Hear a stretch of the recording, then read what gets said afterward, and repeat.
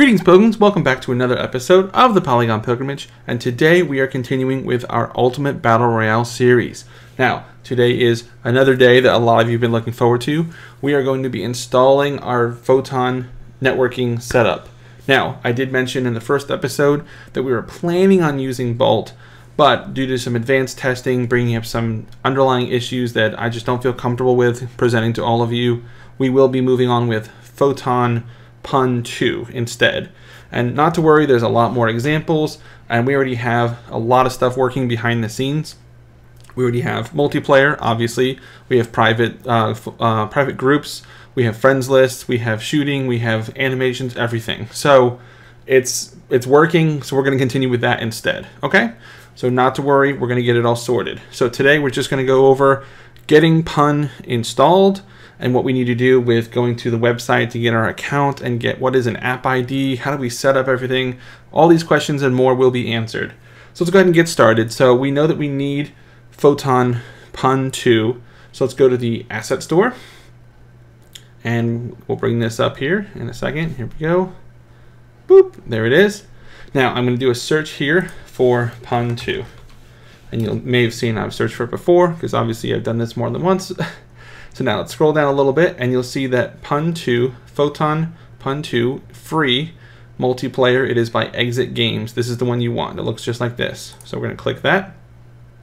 Now for me, I've already downloaded it once on this computer. So this does not say download, it says import. But for you, it might say download.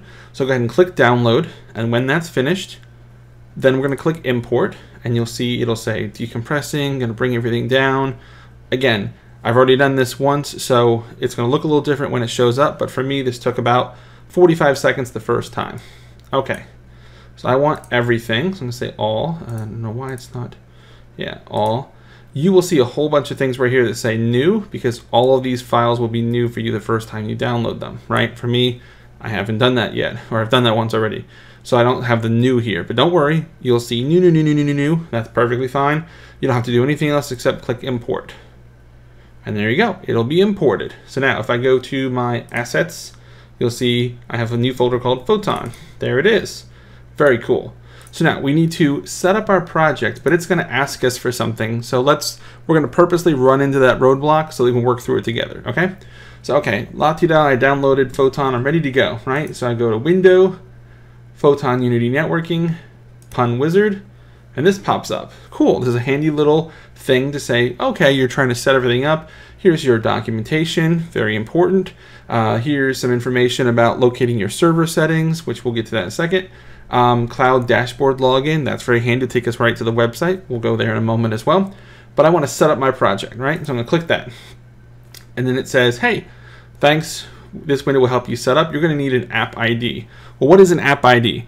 So an app ID, or application identification number technically, this is a number. Think of it like a key. When you play online games, you need a room code to enter the room code. This is the way that Photon says, hey, a player is playing a multiplayer game using Photon networking. What game should I send them to? What game are they logging into? So this is how it knows to go to your game versus other games. Makes sense, right? So we need an app ID. So we're going to go to the website. So I'm going to pull up the website here. So it is photonengine.com. That will take you to this website right here. And you're going to need to sign in or create a new account. If you haven't created a new account yet, then go ahead and do that. I'm going to click sign in. Okay, sorry about that. So I'm going to click put in my email address, click remember me, I'm not a robot, and I'm going to click sign in. If you don't have an account, it'll be right here. Just click and create one, and then do this whole sign in process, okay? So I'm going to click sign in, and this is what it will bring me to. Now, for you, you're not going to have all this stuff down here that I'm blurring out to protect my clients, but you're just going to see this button that says create a new app. So that's what we're going to do. We're going to click that. So this will come up, and we're going to say, hey, Photon type, I want to choose PUN. That's what we're using. Put in a name for your application. Again, I already have this, but I'm just going to follow along. Ultimate Battle Royale tutorial, right? You can put in a description, and if you have a website for your game, you can put that here, and then click create. Again, I've already done this, so it physically will not let me click it, but I'm going to just go back to the dashboard. So you'll click create, and then this will come up. And again, from dashboard, I just want to reiterate, it's this button here that says your applications once you're signed in, and that will bring you to this. Okay, so these are all of your applications. Again, blurring to protect my clients. And here we are. So this is the one we're going to be using, Ultimate Battle Royale Tutorial, and it's going to say you have 20 CCU. Cool. What is that? So CCU stands for Concurrent Connected User. So this is how many users are currently connected to your game. And you can have 20 of them at any one time, up to 20 players, right? The fire department says only 20 people allowed in this building. So that's as many as you can have all at once. Now, for our example project that we're going to be building here together, we're only going to use 13 of those. That leaves you 7 more if you want to do extra stuff or a different game entirely. Totally up to you. But for free, from Photon, you get 20. So for us, we're using 13. One is going to be our standalone kind of master client that we're going to use as a little server so we can connect everybody else to it. Then we have 12 more so that we can have any combination of single player, duos, trios, or a squad of 4. So we can have 12 single players, 6 teams of 2, 4 teams of 3, or 3 teams of 4. Perfect number, because that allows us to test all the different types of teams, all with just 12 players. Sounds good. So what we need to do is we need to get our app ID, which is right here. You'll see it kind of gets cut off, this little dot, dot, dot. All you need to do is click once. It will highlight the entire thing. So on Windows, I'm hitting Control-C to copy that. And that's all we need. So now I'm going to go back to Unity here, and it says, app ID, please. And I'll say Control-V to paste. Gladly. Set up the project for me. Boom. Now you'll notice right away, a couple things changed on my screen. It's pointing me to this file that is under Assets, Photon Unity Networking, Resources, and this is my Photon server settings. So this is a few more setup we need to do. We have PUN installed into our project. We've created an app online. We have the app ID, which is right here, and it put it right here for us, which is very nice. Eventually, we'll need an app ID chat so that we can say, hey, what is the chat texting? We're also going to do voice at one point.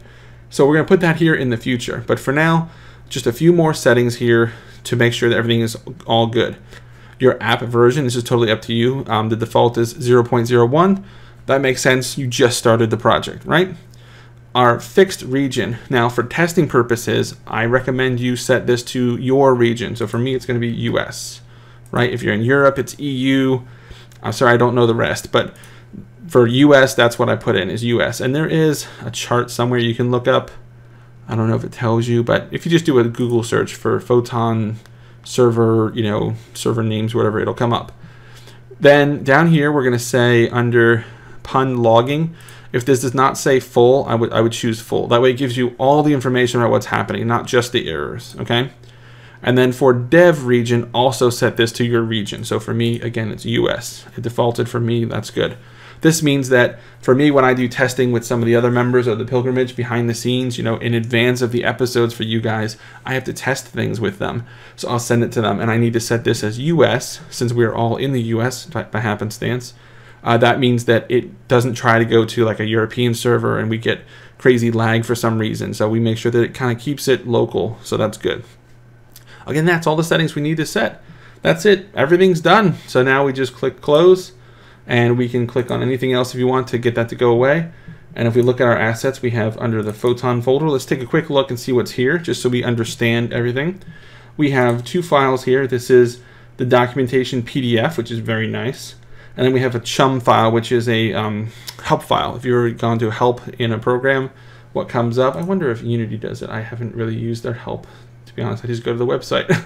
But if you go to their help file, you can do a search, you can do a filter by topics. That's what this file is. Then we have these 4 folders. So this is most of the scripting for the networking itself, for the real-time stuff, their library files, and this is specific to the chat. So all of these files, if you open them up, you can see there's a README. It'll tell you all about it. You can read up whatever you like. And then as you get into the code, it'll show you this is the actual code. So don't go editing these things, because this is what makes Photon Unity Networking work, right? So we want to keep that stuff safe.